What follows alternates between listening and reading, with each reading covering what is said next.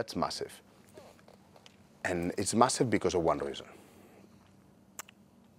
When the player starts to play football, and he's very young and starts to play football,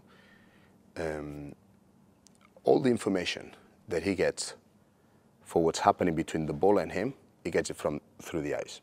Right? So he's watching what, I touch it like this, and he's watching where the ball goes, you know, and so his brain is watching and then analyzing, yeah, the ball is there, so now touch it there, right? So all the information, it comes from the eye.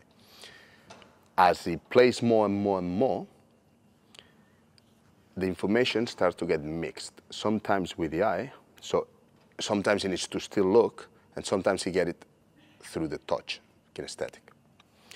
Sometimes it happens that if your right foot, when you're using your left foot, you're using more, all the information comes through the visual, right? And using your right foot comes more from the kinesthetic, from the touch.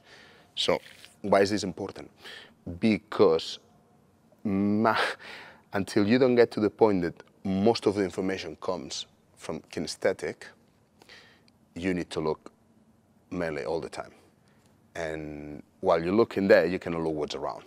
Until you don't start looking what's around, you cannot play. We're talking to be a really good player. You cannot play. So the younger you get a kinesthetic level, the younger you start watching what's around you. And the younger you start having a relation, you know, a tactical relationship. And then the earlier you can start developing tactical skills that will make a massive difference. It's exactly the same as if you learn to play a musical instrument. If you learn to play a piano or play guitar, probably you'll be looking what your hands are doing because you get all the information from there. But eventually, we'll make a point that you get information from the touch. You know? That's basic. It's exactly the same in football. So the earlier you get that, the quicker you can go.